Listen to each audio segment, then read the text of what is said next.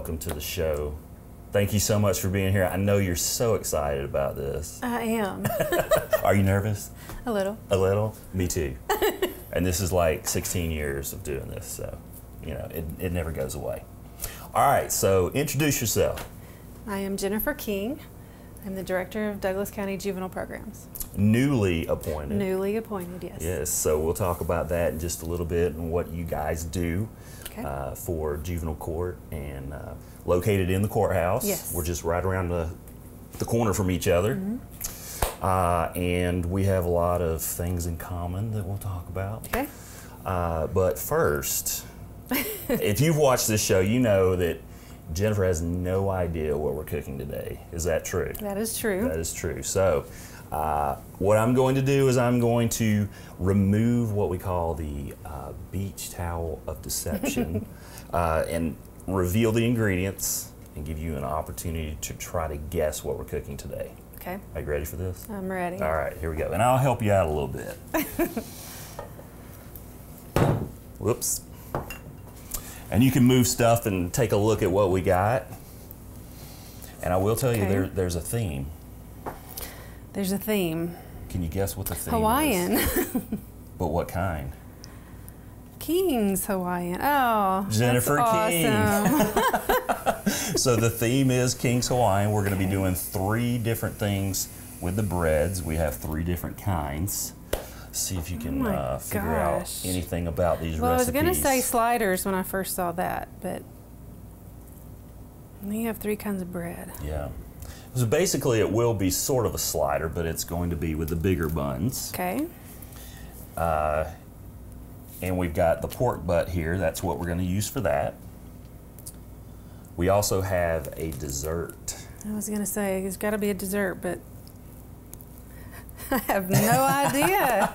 So what we're going to do... Walnuts and brown sugar. Yes, I mean, you can tell that's going to be a great dessert. Now, we're going to be using this loaf of King's Hawaiian to make monkey bread. Oh, yay. Yeah, so I've never made monkey bread before, and I definitely haven't done it with King's Hawaiian. So this should be interesting since it's already sweet, the bread. I mean, you know, it should work perfectly. And also with the pork butt, I had no idea they had King's Hawaiian barbecue sauce. Oh, I didn't either. Yeah, so I found some of that. That's going to help cook the pork, and then we can use it also at the end to put on our sandwiches. Nice. The last thing we're going to do is we're going to have a salad, and we're going to make our own croutons. Oh. Out of King's Hawaiian bread. Fun.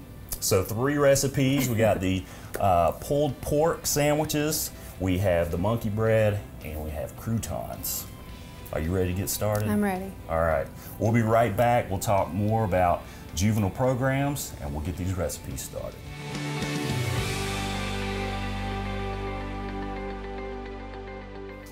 Our first recipe we're going to do is the pork, and I have pork butt here, which is a good cut for barbecue. Now, a lot of times people will do these on the grill, slow smoke them for 3, 6, 8 hours. But what we're going to do is something a little bit faster, because if you want to enjoy good barbecue during the week when you're at work, you can't really spend that much time on the grill. So I have an Instant Pot that was given to me by a good friend for my birthday, one of the best presents ever. And it is, among other things, it is a pressure cooker. And it will cook this meat very quickly. It'll probably only take about 30 minutes. Nice. So this is 2 pounds, and you usually do about 15 minutes per pound, so 30 minutes. We're going to make a rub to put on the meat, and then we also have a sauce that's going to go inside of the pressure cooker to keep it moist and infuse even more flavors. Okay. You ready for this? I'm ready. All right. So the recipe I have is for 4, 6, 8 pounds. So we're going to cut it in half so we don't make too much of the rub. And we're just going to kind of eyeball, because with a rub you don't have to be exactly right on. You can kind of fudge it a little bit.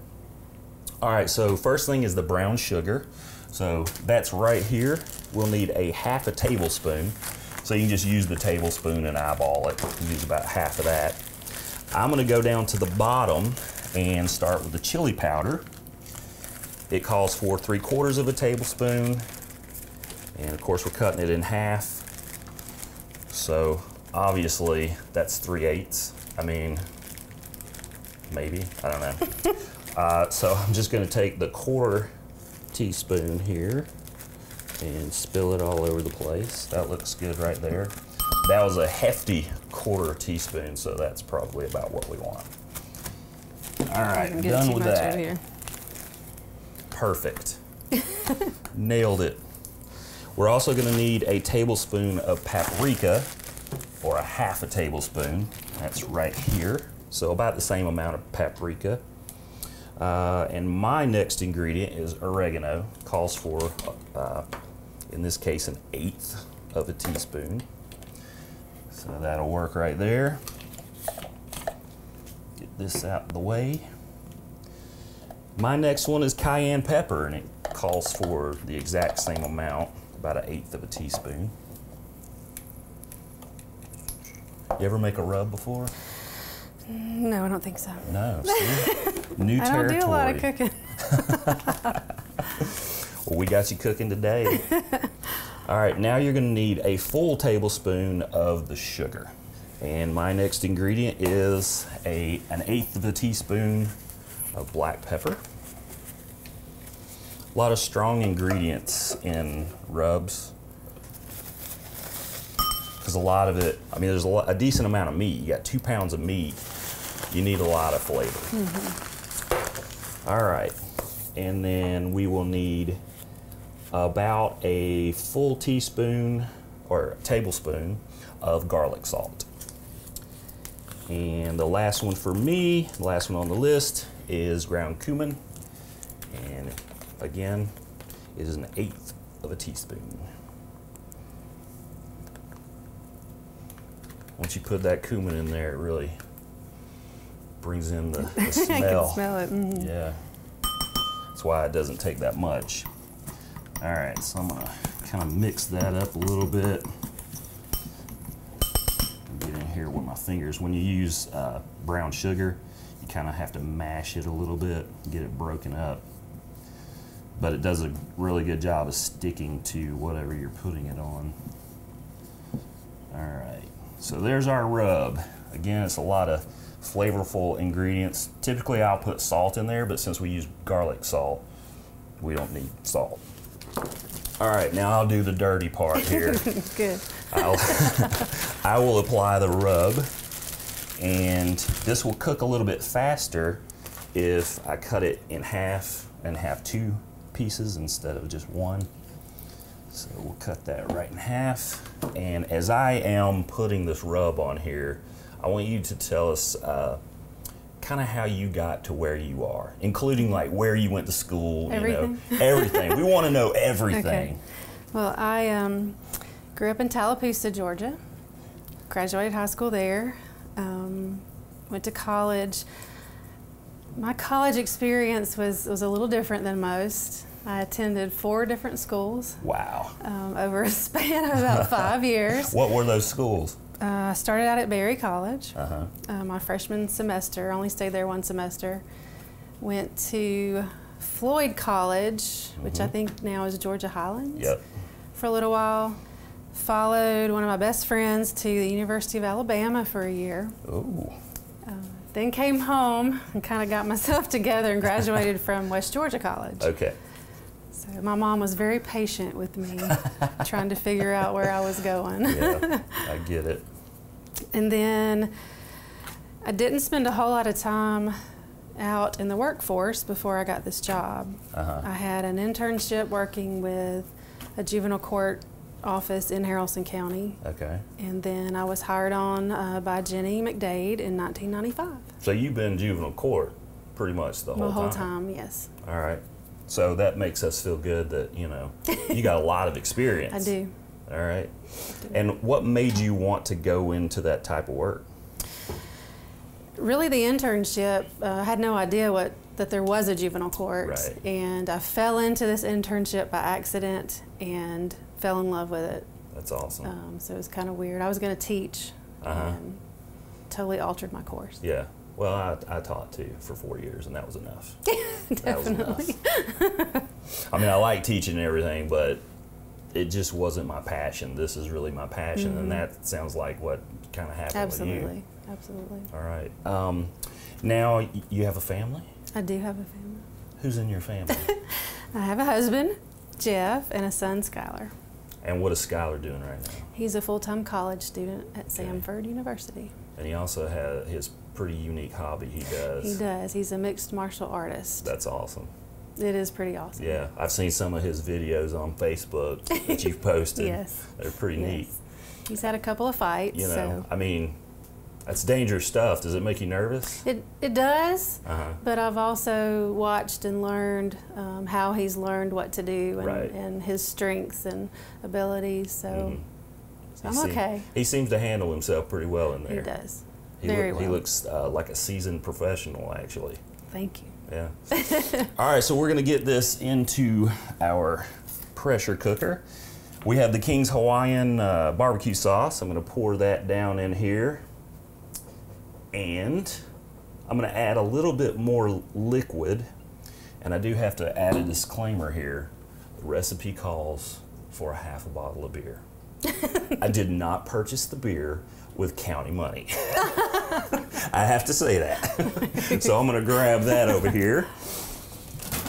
Don't tell my wife I'm using her beer. All right, we're going to pop the top and pour about half of that in here. The pressure cookers require a certain amount of liquid, and then the meat will also let out a little bit of liquid, so it kind of all mixes together and helps to get it cooked. You don't want it to be dry in there. It'll kind of burn the bottom of the pressure cooker. All right, so I'm going to get that lid on. I'm going to get it cranked up, going kind of off to the side so it's out of our way.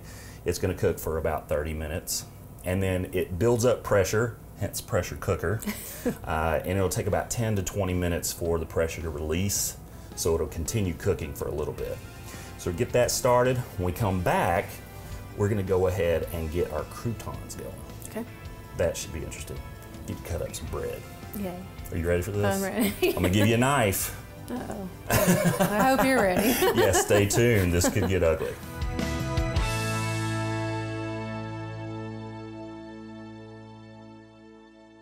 Our meat is cooking right over there. It just started, it built up the pressure, and now it's actually doing its thing. It'll cook for 30 minutes.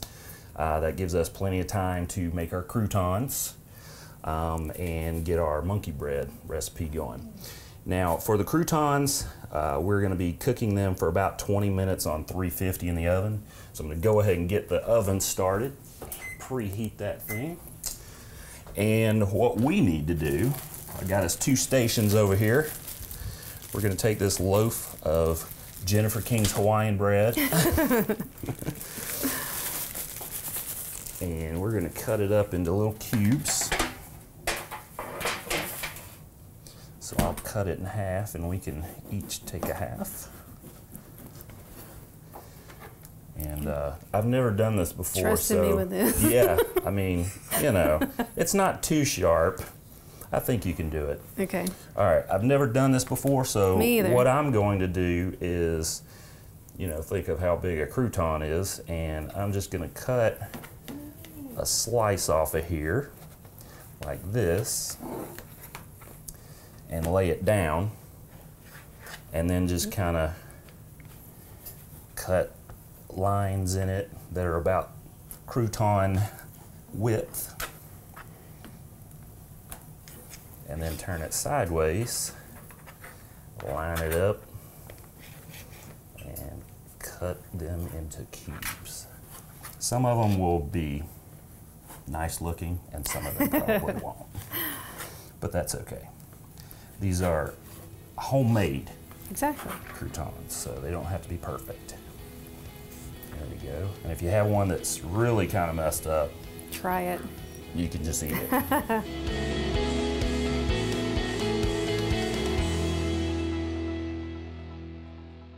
Now the recipe says to put it back into the bag.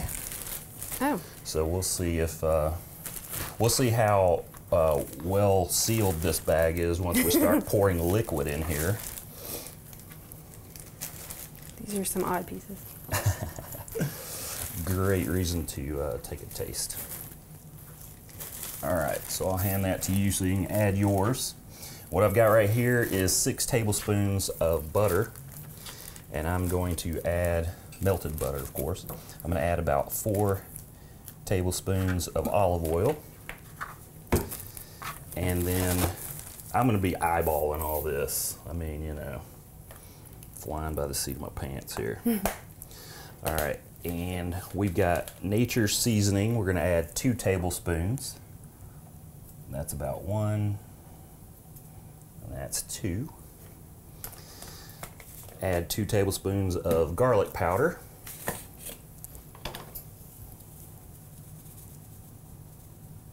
One and 2. Now we're going to be doing Caesar salad.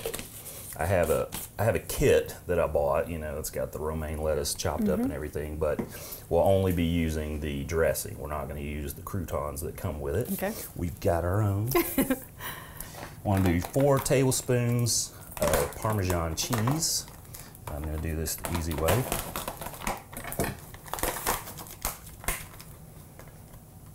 One, 2, 3, and 4, and that'll melt nicely with in the heat of the oven. So we get that nice and mixed up, and we'll pour it right in here. We'll see how well this bag does, and then we'll just kind of move that around. So far, so good.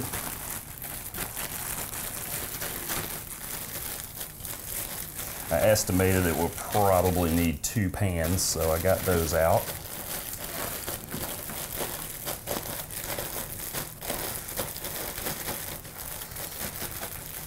All right, interesting. Take a peek. Well, the top's done at least. We'll find out about the bottom in just a moment. Do one more little pour here and mix. All right, do about half over here. Oh my gosh, these are gonna be good. Yes. And I think we'll have enough. Maybe. Spread those out. It smells amazing. Oh gosh. There's our oven, it's ready. 350. You got enough room over there? I think so. If you don't, I've got some room over here. I kind of like the unnatural shapes of them, you know, they're a little different, each one. Yes. That's great. All right. So if you want to grab your pan, I'll grab mine. Put that in there. Going for 20 minutes.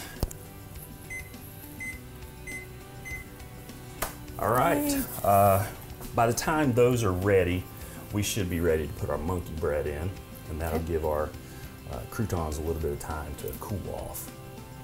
And then, God, I'm so hungry. After smelling all this, oh my gosh. We may have to just yada, yada, yada through this monkey bread so I can eat. All right, so when we come back, we're gonna fix up this monkey bread, and we're gonna learn about all the various programs that you guys have in the juvenile court. Great. We'll be right back.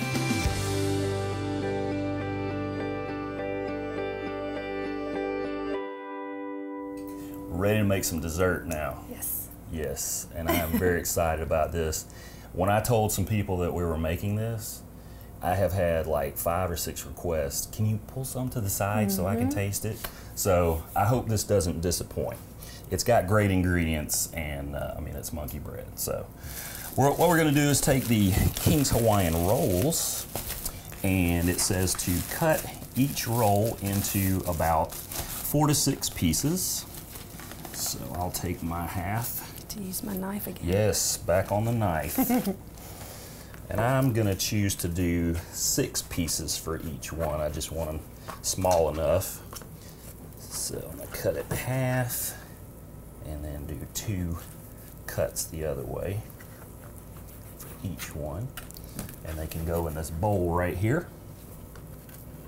And while we're doing this mundane task, why don't you tell us about some of the programs you guys have over in Juvenile? I know you have tons of them. We do. One of our early programs that has been around for a while is intake, is the best way to say it, I guess. We any child, youth that gets charged with an offense in Douglas County for the first time comes through our office. We meet with the child and the family, gather information, kind of interview as to what's going on, Right. look at school records and things like that to determine what services a family needs. And we try to divert cases from court if we can. We really don't, want them to come to court unless they have to. Right. So we make a lot of referrals on those families and follow through with them for a short period of time, to see if everything's working. Then we have a CHINS program. CHINS is something kind of new to the state in the last few years that Judge Harrison has been very involved in and very supportive of. And it's those kids that maybe are unruly at home or they run away from home for a period of time. Kind of things aren't jiving between child and parent usually. So we kind of treat them a little differently. Right. Same kind of process, meeting with them, figuring out what's going on, and try to put as many services in place as we can with those kids. Then we have one probation officer who works with youth with substance use issues. Okay. And she provides intensive case management for them, drug screening, treatment, whatever they need. We also have a family treatment court that works with parents whose children are either removed from them or there's a possibility of removal based on substance use. Okay. So we bring them in, provide services, monitor, intensive case management, all kinds of supportive services rather than being like probation where you're kind of adversarial sometimes. Right. And your drug court, the family court, hasn't been around that long. This is a new... We've had it since we first received grant money in 2007. Oh, wow. I didn't realize it had been around that long. We started operation, I guess, early 2008. Okay. So we celebrated 10 years last year. Okay. With that court. Yeah, and I know that type of intervening is becoming more and more popular, especially in our county and in the different areas and different courts. Absolutely. Yeah. So do you guys have opportunities for people to help? I mean, do you need volunteers? Do you need money, that type of thing? A couple of things that we do with our family treatment court. We do have a nonprofit associated with it. Okay. So every year at Christmas, we gather a wish list for each child. Their sizes for clothing and shoes, but it's real important to do a wish list of things they want, that ultimate Christmas present. So we collect donations. We do a tree at the courthouse where you can pick off an angel, as we call them, and people can shop for them so that we provide Christmas. We also, throughout the year, look for donations for incentives. Whenever they come to court, which is every 2 weeks, if they're doing well, we want to be able to give them something to praise them. And it can be positive reinforcement. Yeah, and it's anything, from lotions and soaps to gift cards, pretty much anything. Okay, and if people want to help out, how do they get in touch with you? At the courthouse. We're on the 3rd floor, kind of in the corner. I'm there. I have, of course, email, phone, contact information. We are available on Facebook.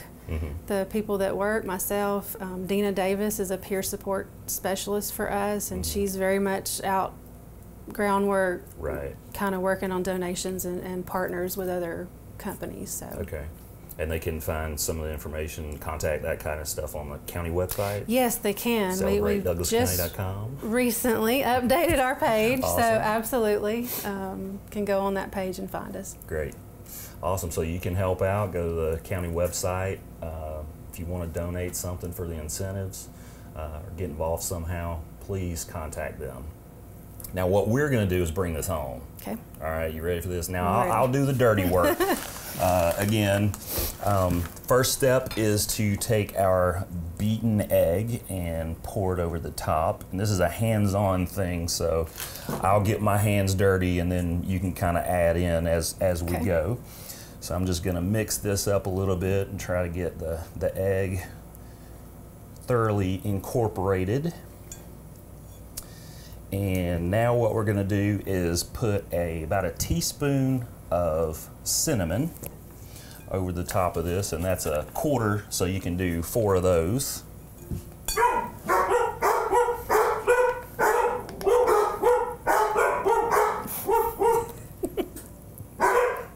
Let the dogs out. Somebody's here. Okay, and the next step is we're going to add a 1/2 cup of the sugar. So I've got a 1/2 cup out there, and it already smells fantastic in here.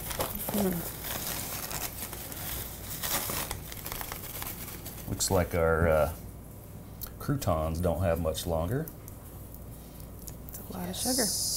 Yes. Love it. Smells good, looks good. Does. Man, I'm feeling confident about this. I think this is going to be one of those recipes that goes in my repertoire. We've got all this incorporated. We're going to go ahead and put it in our greased bundt pan. I'll do this just by hand here.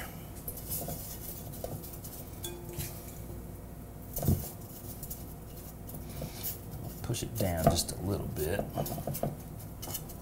Nice and even. And since my hands are absolutely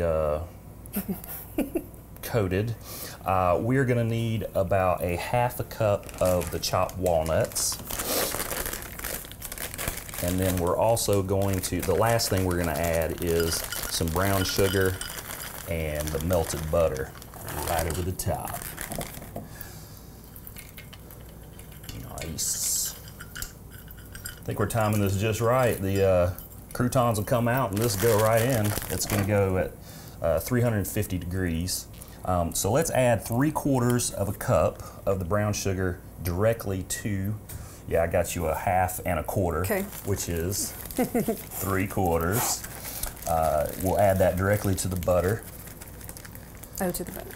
Yes. And then we'll pour that in. Stir it around with the 1/4 teaspoon here. That looks great. Yes. This is not healthy. It looks good though. That looks amazing. It's gonna be so good. Oh man. This is like a protein shake. Or the opposite thereof. All right, so you can just pour that right over the top evenly. Yeah. Oh my goodness. Wow. That looks amazing. Awesome. All right, now we'll just transfer because 2, 1, croutons are ready. So we'll just take those things out. Let me wash my hands real quick. That was great timing. It's like we meant to do it. All right, the moment of truth. See if the croutons came out well.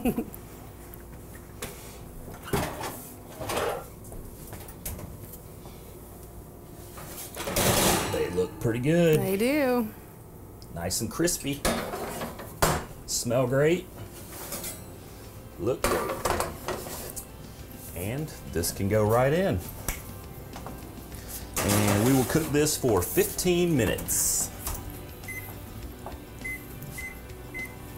So that means we're 15 minutes away from eating this amazing food. I'm excited. Me too. All right, when we come back, we're gonna be testing this food out. Please stick with us.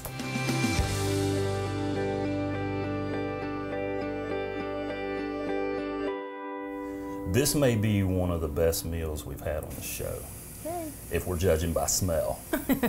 And I guess we should confess, We did taste those already, the croutons. What do you think? They're awesome. They're amazing. Everyone here loves them, except for that guy probably. He doesn't know what he's talking about. So what do you want to try first? What, you want to just make a plate and then we can dig in? All right. I'm going to get some of this monkey bread, which looks amazing. Oh, yes. Smells good, nice and gooey. And it just came out of the oven, so it will probably burn me.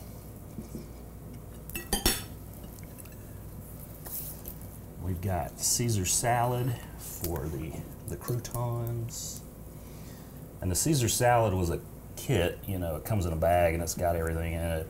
It had the salad dressing, we used it. The croutons were pitiful. It looked like somebody put 2 croutons in a bag and smashed them. It did. Looked awful. And then it had some cracked pepper, but we have fresh pepper here, so use that. Oh my gosh, this looks amazing. Yes. There's our salad. Add some croutons. And these croutons are like a snack. They are. Might be a good tailgate snack. Yeah. All right, now I do have some other barbecue sauce. I think I'm gonna go with the Carolina Tangy. I'll go with this one. Moisten that up. All right, what do you think? You may want to do the monkey bread last. Give us some more time to cool off a little bit. Yes. So what do you want to do? Save dessert for last. You want to go healthy and do the salad? Yeah, we should go in order, I guess. And we have had the croutons, but we haven't had it with the lettuce. Get them to stay on there. Yeah, that's the thing about croutons. You can't really stab them. They either don't puncture or they fall apart. They That are is so really good. good. Wow. And the croutons they have a little bit of garlicky, salty, but they also have that sweetness because of it being the King's Hawaiian bread. That will become a staple. Those in are this awesome. house. All right, pulled pork on the King's Hawaiian bread, of course, with King's Hawaiian barbecue sauce. Yes.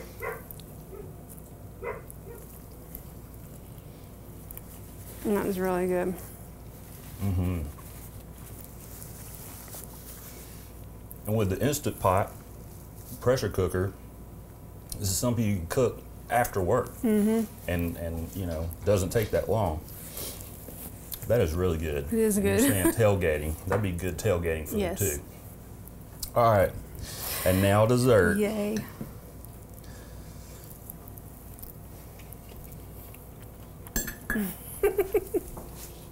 Oh my goodness.